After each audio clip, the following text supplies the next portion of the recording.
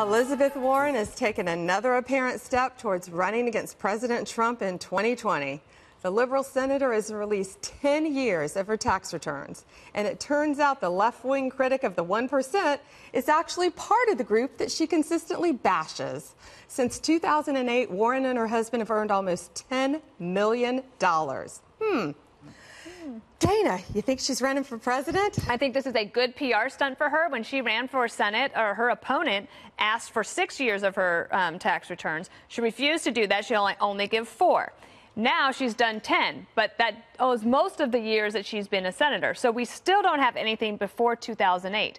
Why? Well, my guess is it's because back then she was a corporate attorney for really big corporate firms, and she was making a lot of money, and she would look like a hypocrite if she were to, actually put them out there. And my guess is that there is more in these tax returns. The thing is, President Trump can't hit her on this because he's not going to release his tax returns either. But her Democratic opponents in the primary can, and they will. That's right. They certainly will. And Juan, do you think this is capitalism? Yeah. She said she's a capitalist. She said outright. But the other part of this is Bernie Sanders. Right? Because, Pam, I think Bernie Sanders they also... both made a lot off their book writings. But I just, but I don't have... if somebody makes money off of books, I think Greg would testify. That's good We're stuff. For that. We're for that. For everybody. Well, and all 4 of your books are great books, too. Oh, yeah. Well, I think people like Bernie's book. But I'm just saying, that, to me, the big news is here. Oh, the right is saying, oh, imagine Elizabeth Warren complaining about the 1%. She's part of the 1%. That's it. Oh, wait a second. Donald Trump, who doesn't release tax returns, who won't divest himself from his own companies while he's in office in the White House, making money, who has all these aides who are taking trips on public dollars, and you guys want to complain about Elizabeth Warren? I'd be careful, fellas. He has plenty he can hit her on. And I was going to say, I think that's a bit of a stretch. She's done a lot to create opportunity for a lot of people. Jesse, what do you think? She's running. I absolutely think she's running, and it's a cagey move to get the tax returns out now. I mean, they're not making a lot of money when you compare it to President Trump or some of the other really fat cat senators there that she's with, but she's done well for herself, and her husband's done very well. He's almost making $1 million, and she's got some nice properties. I thought it was really smart for her to have a kind of drain the swamp piece of legislation. She wants to ban former members of Congress and senators and presidents from becoming lobbyists when they leave office. Right. I mean, that will just dry up the entire swamp right there. I think it's illegal. You can't tell someone what to do once they leave office. They can do whatever they want. That's how the system works. But it's a nice effort, and I commend her for it. Did I just say that? Yes, good job. What's wrong with me? He complimented her. Greg, what do you think?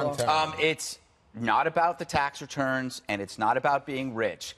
None of us have any problem with people getting rich. The issue is that they have a problem with people getting rich. The true rich liberal has this idea that they love the money, they got theirs, but now they want to take yours. And I could go after them because she's an example of economic inequality, because there are people in her state that make less money than her, and that's not fair. But I'm smart. I know that economic inequality is the consequence of capitalism. Where there's an opportunity in which you have the freedom to do better than other people, you will do better than other people, and people will do not as well as you. But she gets it wrong because she is for equality of outcome, not equality of opportunity. That's why they're hypocrites. But don't you think there's such a thing as too big to fail, and that we bail out the big boys on Wall Street, and the big boys take care of themselves and everything from college admissions to tax breaks? No, she's got a point when it comes to big bank bailouts, but I think what she's gotten wrong, and I agree with Greg, you don't help poor people by making rich people less rich. I didn't say not the way I don't think that's what it. she's saying. I think she's saying that you have to have... No, she's all for tax hikes. No, she's all for raising taxes on corporations. Fair taxes is different than saying, oh, tax hikes, tax fair. hikes. Here's the thing. After she's the saying tax cuts we just had, it's still unfair. Oh, please. She's saying that you have to have regulations in place so these big companies don't abuse people. And, for example, President Trump's supporters who are out there saying, income equality is high, they're closing my plant in some state.